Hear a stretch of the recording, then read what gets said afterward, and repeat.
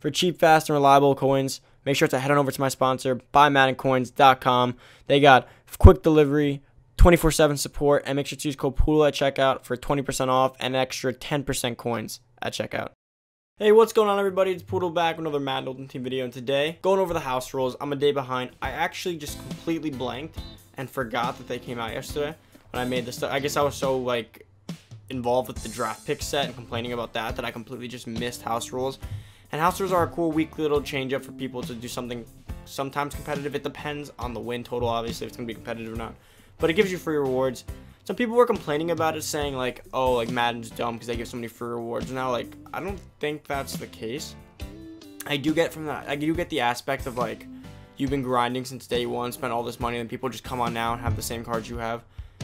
But that's only partially true because a 97 overall I get for free is not equivalent to my powered up, all the way chemmed out team. It just does, it's not, a 97 is not even that useful unless it's all part of a team like that. So I don't know how much I really agree with that. But anyways, let's get into this video, boys. Make sure to like, comment, and subscribe. Make sure to get us to 50 likes if you could. I'd really appreciate that. Make sure to comment down below. Still working on that series with the wheeled pup, so comment challenges down below. I need a bunch so I have it ready for when the video comes out and I'm ready to do it. And make sure to subscribe. That's all I ask. Let's keep the momentum going. Now getting to this video, so house rules. So let's see what the rewards are. I'm pretty sure it's a color smash player, but I have not checked yet.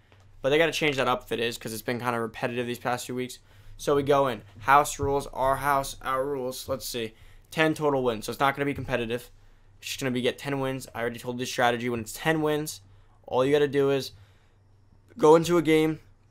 If you want to be quick, you go into a game and you either play it or you quit it. And what I mean by that is when you start the game, if it looks like it's going to be a competitive head-to-head, play the whole game out, just quit. Because it's just a waste of time, truthfully. Because if it was 6 in a row, it's competitive. But 10 total, no one's trying. No one's really... the people are trying, excuse me, but they're not being competitive. So what I would personally do is just focus on the quick wins. Bomb the ball, do some deep, big plays, get your first score, go for and then I'll get to the challenge in a second, which is all 2-point conversions are now quadrupled in value. You earn 8 points for running a successful play after a touchdown. With only 3 minutes per quarter this week, you may as well take a chance to go for gold. So you get 2-point conversions. So the way you want to win this game, you can play it regular offense, right? Regular offense. When you get down to but if you get the ball first, let's say, you get down to the goal. Plays that I would recommend. Stretch. Quick, obviously quick passes are always in there if you're good at that, but I would recommend stretch, pitch, or high point fades, whatever play you like for high point fades. So if you can score 6 points and then get the 8, that is 14 points. If you can, the person might quit right there, or if you stop on the next play drive, which would be very easy if you're good at defense. Run some 3-3-5, run some nickel blitz, whatever you want to run. Should be pretty quick, and that is why I go with that quit method for this specifically, because it doesn't make sense. So if you do, let's say you do 10 total games, right? Let's break out the calculator. If you played a full game, it is 3-minute quarters this week, which will still be almost 30 minutes if you played a full game. Let's go with 35 minutes. I'll go with 30. 30 for a full game. Times it by 10. That's 300 minutes. Divide that by 60. That's 5 hours. It would take you 5 hours to play every single... I was easy math because it was 30 minutes, but that would take you 5 hours to play every game if it went all the way through. It's a long time. Now let's say this. You only play the first drive of every game, right? So if you're pretty good at this game, it shouldn't be too much of an issue for you. Even if you're not that good, it would just take a little bit longer, but you could probably get out of games within 10 minutes. If you do it properly, you get into the game, you score, you strike early, you get the 2-point conversion, and then you got to stop them. And even if you don't stop them, as long as I don't score 2 points, you just got to score again. So you could easily finish these games on an average of about 12 minutes per game times 10. It'll be about under 2 hours you could do this in. You can get a free 97 overall player in under 2 hours if you play this right. Do I advocate quitting? Typically, no. But this isn't competitive. This isn't about having fun. This is about getting your free rewards that Madden owes us. I don't know if that sounds entitled, but besides the point, these are about getting free rewards. See, if it was 6 in a row, I'd say, why would you quit? That's dumb. Finish your games out. But in this sense, it helps everyone out, right? You quit, you give them a win. They quit, they give you a win. Everyone wins here if everyone just keeps quitting. You know what I'm saying? So, in my opinion, quit method is the only method for this one. Unless you really just enjoy it. If you enjoy this and you enjoy playing this one, just play it out, have fun. But on top of the players, so if you get 10 total wins, let's say you finish both, you can get about almost 80,000 coins, 40 trophies. So 40 trophies is almost half of 100. Well, let's say it's about 1/5 of John Madden, so that's not bad at all. if you want a John Madden, or it's about half of a John Madden upgrade. So in literally 2 weeks of house rules, you can have a John Madden upgrade. You could have like 160,000 coins. That's amazing. But for this week, only 80,000 coins, 40 trophies, a Nat Color Smash Pack, 1,000 coins per win. It's kind of a no-brainer to do. Now, who would I choose? Gonna do this again. I know I probably said this before, who'd I choose?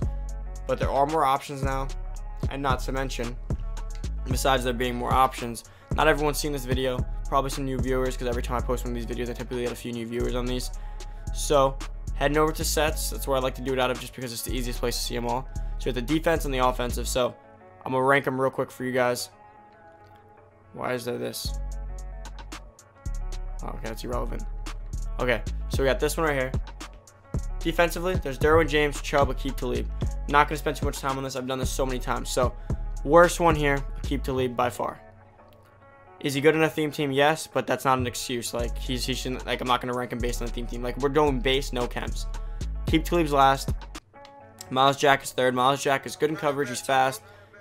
But I'd much rather have, like, a Lawrence Taylor or any of those other guys on the outside. Lawrence Taylor, Von Miller.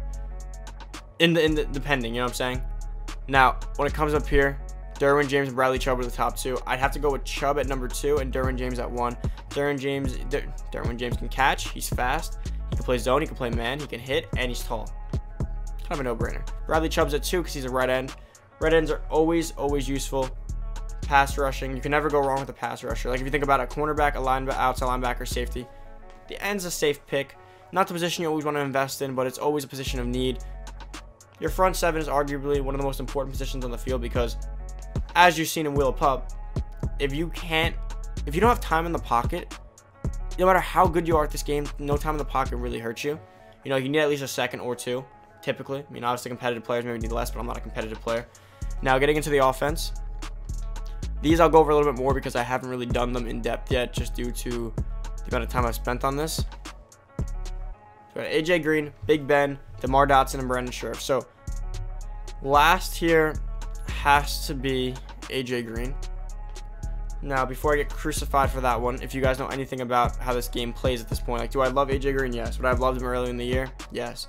But at this point in the year, a 92 speed just ain't cutting it. At this, every wide receiver, like, pretty much at this point, every wide receiver is 99 speed when chemmed up, and he doesn't. He will not have it unless he's on a theme team, and even then it'll be close. So, even his catching stats, like, they're good, but they're not like, you know what I'm saying? They're not like Calvin. They're not like Odell. You know what I'm saying? Like, it doesn't make sense to me. Non-chemmed up, Odell has better stats. And then when you toss the chems on, Odell will be 99 almost everything. AJ won't. Calvin Johnson blows him away too. And Calvin Johnson's taller. So, if I had to pick there at that price point, I'm going Calvin all day. So, I'm just going to avoid this AJ Green at all costs. Unless you have a Bengals team, be my guest. So, I'm going to put him last. Second to last, got to be Big Ben.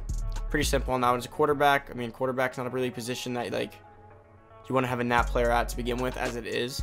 Not to mention the meta in this time of the year. I mean, unless you have a Steeler. Even if you're a Steelers theme team, you're probably still rocking Vic. So, it doesn't really make sense. The stats aren't even that good.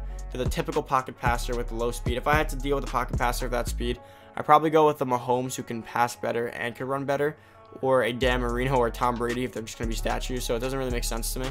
And people say, like, oh, 75 isn't a statue. You're right. 75 wasn't a statue 3 months ago. But when everyone has a 95 plus, like, fucking speed on their team, 75 is a statue. I know personally, because I'm just playing Wheel of Pup with Luke Falk, who has like a 70-something speed. And literally, he felt so slow. Even Vic feels slower than he used to. Like, even Vic has trouble running now. So, everyone, pretty much if you're below a 95 speed at quarterback, or 90 speed, you're pretty much a statue at this point, depending on the team you're playing, obviously. But for the most part, you're versing amazing teams. Now, last but not least, these are the top two guys. I think overall, and out of both of them, no, Derwin James and Bradley Chubb are up there. But if I had to rank them, Brandon Scherf at 2. When you have this guy powered up and chemmed up, he's going to have almost 99 everything when it comes to blocking. That's unreal. And I'm pretty sure his lead block is pretty good too. Where is it? It's coming up. It's coming up. It's coming up. Why is it so low? Okay, 96. So yeah, chemmed up. He's going to have almost everything maxed. Awesome card. But I have to give the top spot to DeMar Dotson. This card is awesome. Chemmed up, he will have everything 99 for a fact. Like, look at this, 98, 98, 98, 97, 97, 94. Decent strength, good, almost maxed awareness, and he's 6'9". Something about 6'9" at right tackle just sounds cool to me. I think DeMar Dotson is my #1 overall player for the defensive set by far. And where's his was that speed? It's not too fast, but it doesn't really matter. This guy's tall. He can block. He's an awesome anchor on the tackle spot. Got to go with him. So, boys, that is about it for this video. Hope the tips helped. Hope the choices helped. Hope you guys make the right choice with your player, because you know these are now. Once you have them, you're stuck with them. And I just hope my content's been helping lately. Hopefully this isn't the only video I do today. I will see, depending on upload speeds and everything for today. But that's about it, boys. The new lights just came in, so I should have them set up for tomorrow's video. That's about it. Thank you guys so much for watching. Make sure to like, 50 likes, comment, and make sure to subscribe. I'd appreciate it a lot. Thank you. I'm out. See you in the next video.